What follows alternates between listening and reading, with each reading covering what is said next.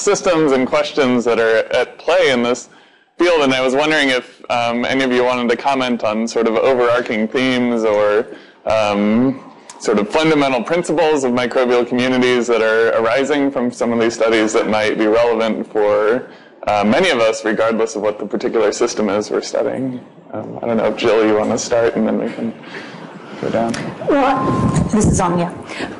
I think in general it's really important to study across systems, from human gut to acid mine drainage to whatever, to look for cross-cutting principles of ecology and organization, finding the commonalities. And actually, I'm really interested to know, actually, if your archaea are the same ones we're seeing in the subsurface, because I think that that's a place where we might see sort of convergence of geochemistry and process. Eric, do you want to I think looking at a lot of different systems is going to be a great way, really kind of an opportunity that we have in these microbial systems where we can get the high throughput data in a way that sort of macro ecologists almost can't. So I think by looking at a lot of different systems, we can really attack basic questions in theoretical ecology about community assembly and things like that. I guess with the caveat that, then there'll be a burden of proof to show that it really applies to, bigger systems. But so I was going to add that I think one of the fundamental challenges that we face is how to really integrate across all of these data sets, right? And so I think this is well worked out for model ecosystems where you may have a genetic system and you can go to, the C. elegans database, and every single gene has had a umpteenth million, curated experiments associated with it. In the microbial world, this is still few and far between, and we're generating a lot of data, and I think we know what to do with the metagenomics and maybe transcriptomics side of things, but the proteomic data, the imaging data, finding ways that we can integrate all of this in a meaningful way to really do systems biology, I think, is sort of the grand challenge going forward. So,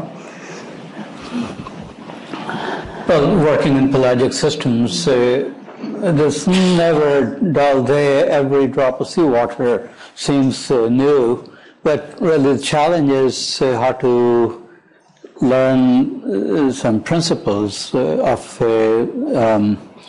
ecosystem function and dynamics, working with the right size systems, and then learning from there how to then extrapolate it to the larger system. So there must be ecological principles of interaction that we can discover that in macroecology may not be the same as in microbial ecology, and may also have applications to other systems, like, at least that's my gut feeling, that where you can see the ocean water that you cannot in some of the systems. But going from small systems where you can have a greater resolution, learn principles, and go to bigger systems. Okay, excellent. So maybe we can start with questions from the audience. Lee, do you want to start us off? Yeah, I think, Eric, a really interesting question is how much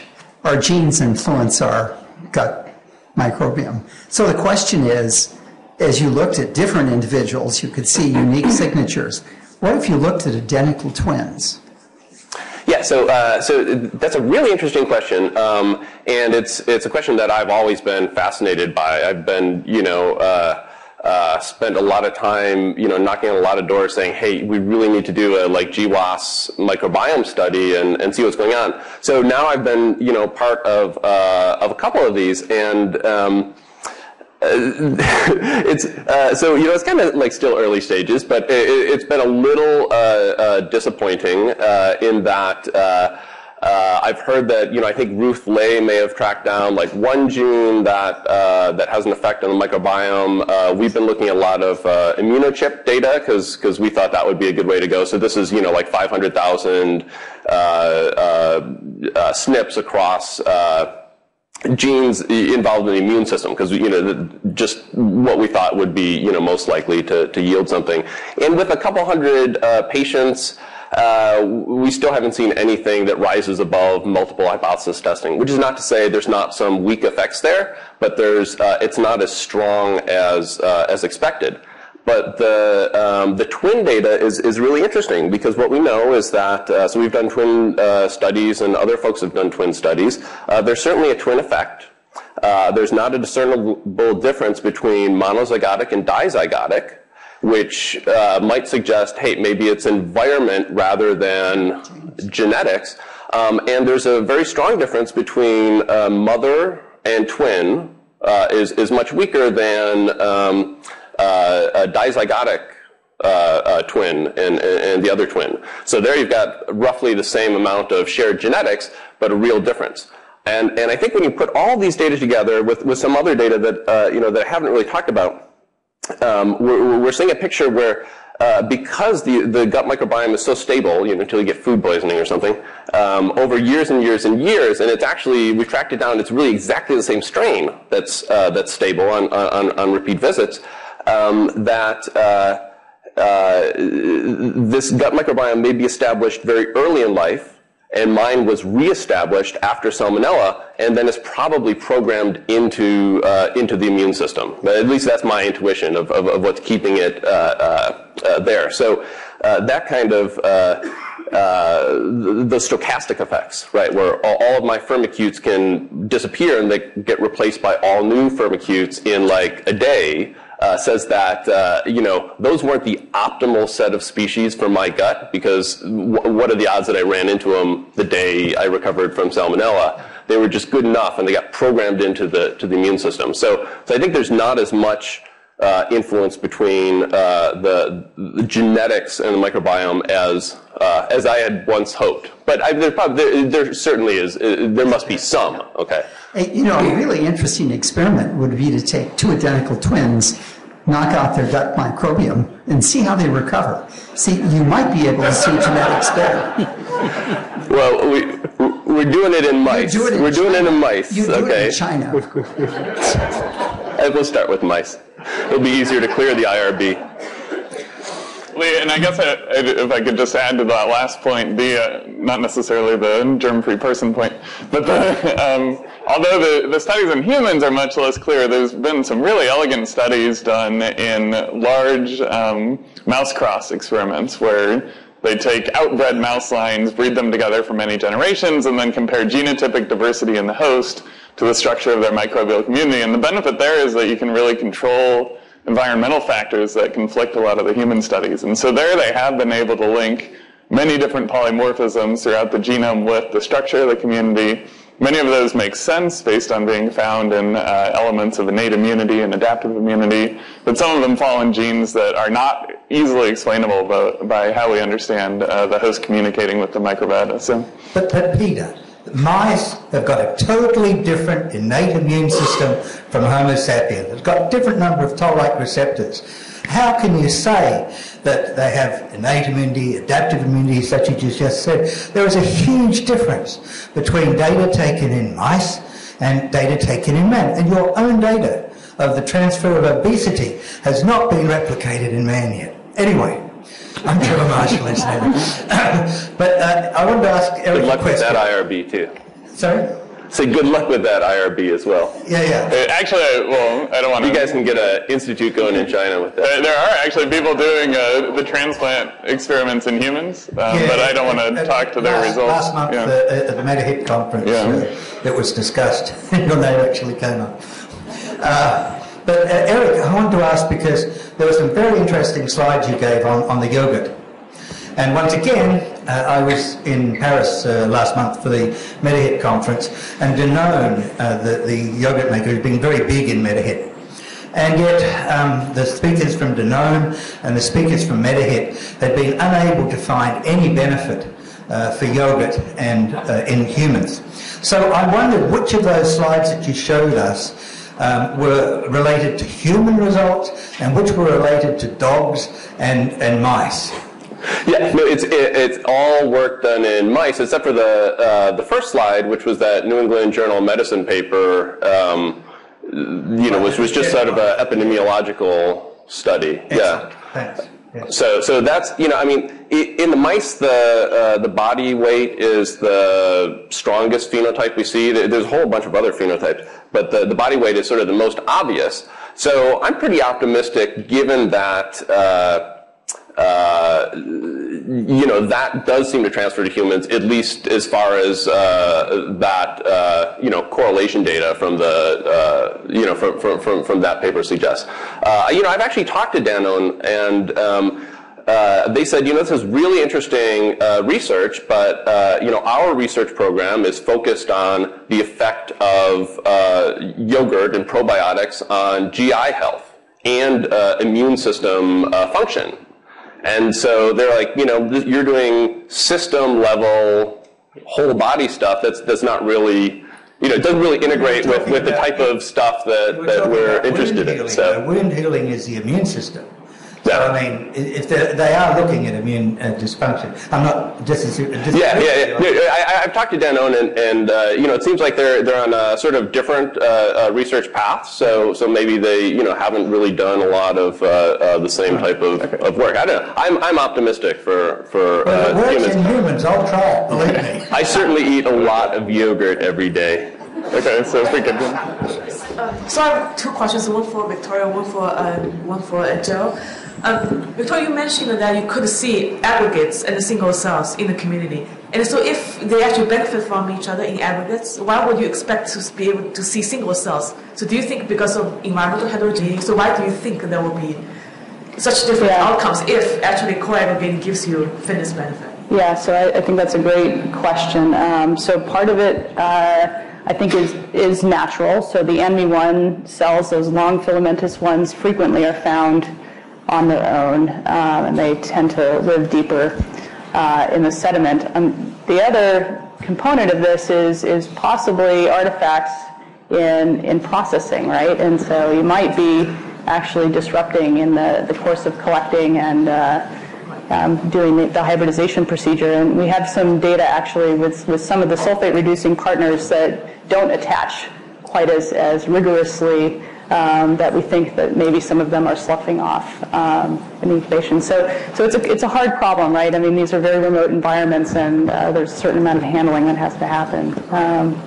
Thank you. Yeah. And then for Joe, I'm really amazed that you can assemble right from 0.2% abundance microbes. But I actually have a different question. So why do you think the distribution looks so different from the abundance distribution from other communities, right? Why are they all, there's no very abundant species? So one explanation could be they are actually all cooperating. So if individuals are cooperating, the ratios converge to a steady level. So how do you think, how much cooperation do you think is there? Or do you think there's actually another reason why they are present all at a very low abundance for many of these species?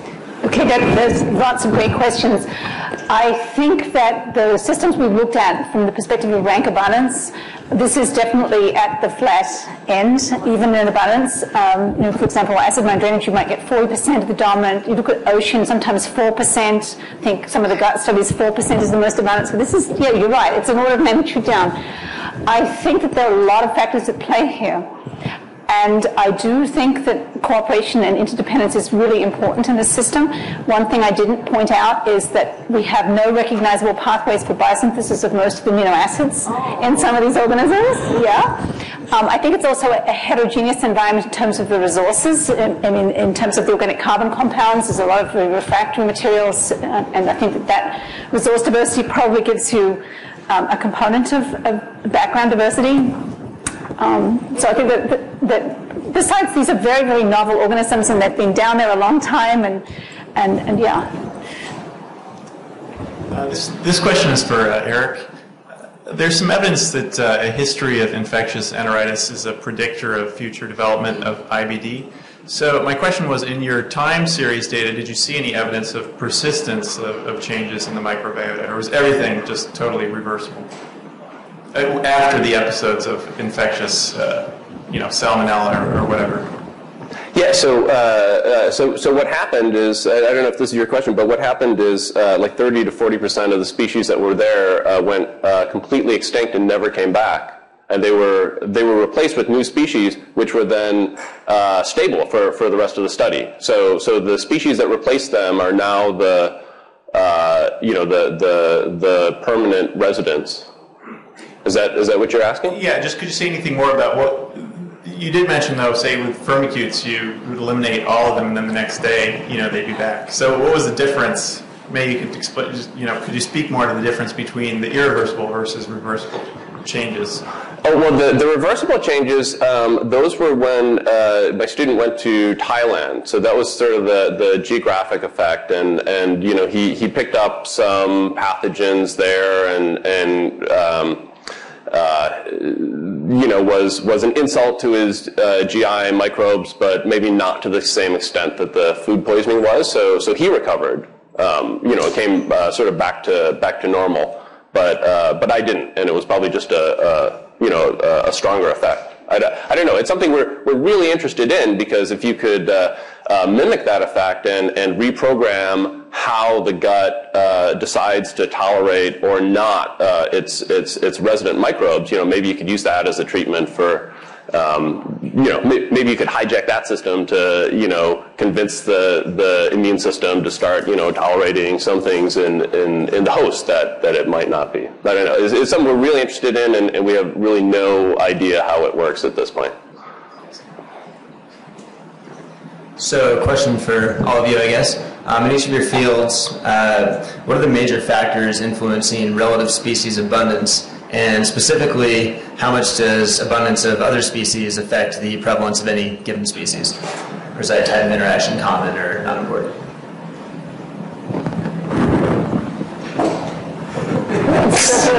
For whoever wants to answer. Well, I can start, I guess. I'm not sure what my field is. I think I lost track of that concept a long time ago. So we work across a lot of different systems, including human gut, actually. I think that species richness is not determined by extreme environments. This is a misunderstanding, I think, that's been perpetuated a lot in the literature and in people's common everyday thinking. I think that's much more to do with resource diversity is a very important factor, I suspect. I think there's lots of other things that come into play. I wouldn't be able to give you a comprehensive list off the top of my head, but absolutely I think these interactions and exchanges and tight couplings and all the thermodynamic and kinetic effects that go with that are inherent in terms of determining the community structure and organization. Yeah, I mean, it's one of the major challenges, I think, in theoretical ecology. How do you maintain diversity? One easy way to do it is that everybody's using completely different and non-overlapping resources. So that certainly works, right? If everybody's using the same or largely overlapping resources, I mean, you can't really maintain diversity permanently by some complicated set of interactions between species. That the math doesn't work out. Okay. So to what extent, everybody's just using totally non-overlapping resources, or there's competition and things are always migrating in, but they're also going extinct, sort of like, neutral theory of biodiversity type stuff, I don't think is well understood. You can find papers arguing for and against it, and I think as microbial ecologists, with all the tools that we have kind of in our toolkit right now, we can start to address some of these basic questions, at least in microbial systems. Yeah, so great session. I had a relatively little bit of a detailed kind of question for Jill. In your talk, you showed these self-organizing maps that were going through sequence space, and one of the things I noticed on the first one that you popped up was there was a lot of kind of a recurring motif. I saw sort of two ovals and like a little tail off it, and I saw this motif occurring repeatedly, and I was wondering if you could maybe comment on sort of the meaning of shapes that you see repeatedly in sequence space. Are these different genes that have sort of similar evolutionary patterns or things like that? I'm wondering if you've thought about that or looked at it. First of all, the clusters represent collections of sequence fragments, not individual genes, because the length of the piece that we're actually putting into the map is typically 5 kb to build the structure. And the expected and happy outcome is we get rings of some shape. I'm not sure that the detailed shape really matters, but just basically a structure in the map, which is a projection that basically says these things are more similar to each other than they are to other things. Sometimes we'll get very, very distinct. I guess I saw certain patterns of the rings that looked... Yeah.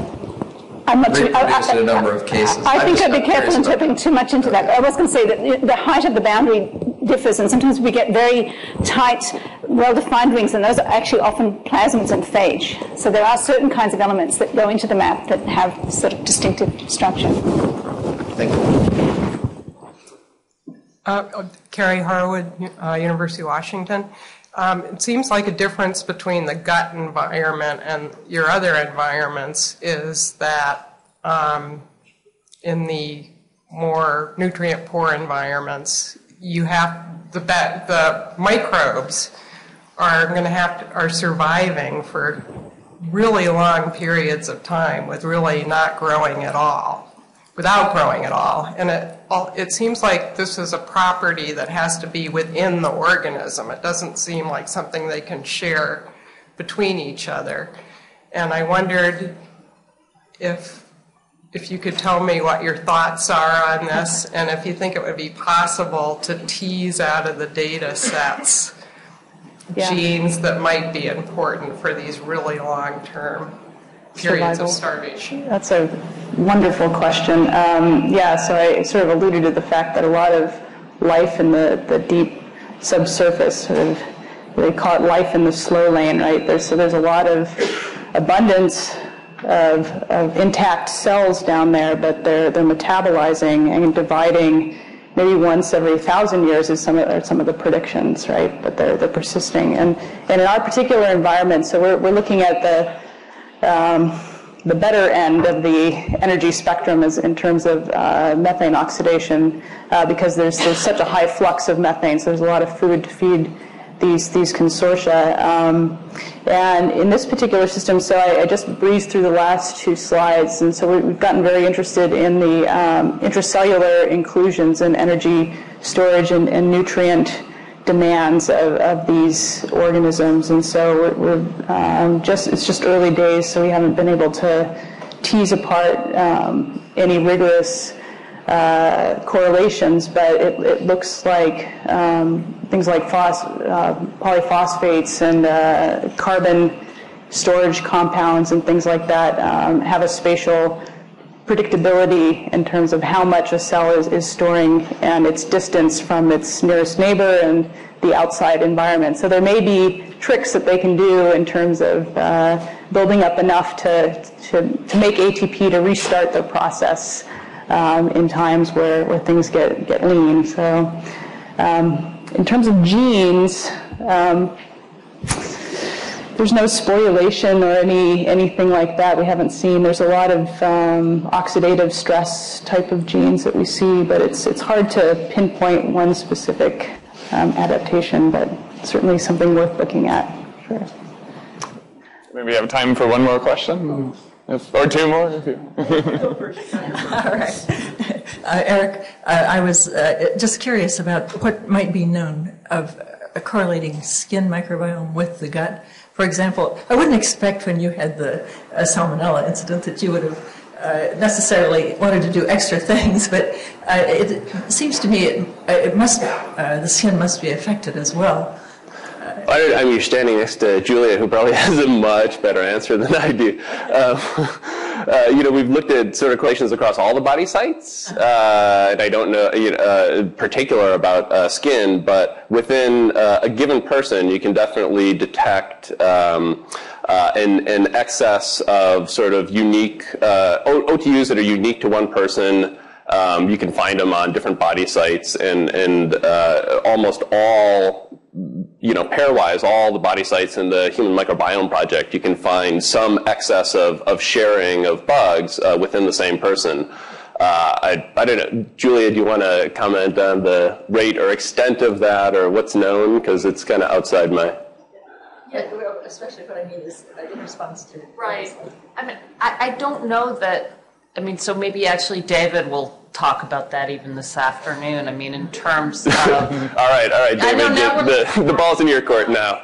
But, just in terms of, it seems the issue is when you take antibiotics and the extent to which you are shifting many microbiomes and then how they may come and recover at different rates. I think that what we're thinking about is not just the similarity of the different body site microbiomes, but how they may be directly and indirectly communicating with each other, either as microbes or as metabolites. I promise my question will be quick. Mostly for Eric. Given cost issues and so forth, and obviously the long-term stability of the gut flora, but it also shows potentially illness, how long until that becomes part of an annual physical? When will I be getting my gut flora profiled as part of a yearly physical?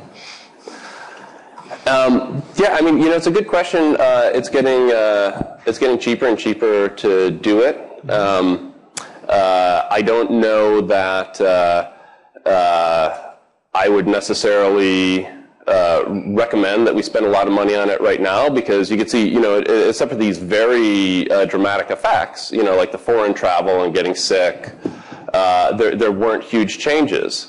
So, yes, we could tell the difference between a healthy gut and inflammatory bowel disease, right? But that's, if we couldn't do that, then what could we do, right? I don't know. I don't know that there's a lot of cause for it at the moment, because I think largely the gut is very, very stable over time. So you're not going to get a lot of nuanced day-to-day data out of it. I don't know. Maybe I'm too pessimistic. But well, maybe it's a 10-year thing, right? Where you get it done, and then if you're ill, then you could see something. Yeah, it might be interesting to get a baseline and then see if it's changed. Thanks. Yeah. All right, excellent. Well, let's thank our speakers and have a good lunch.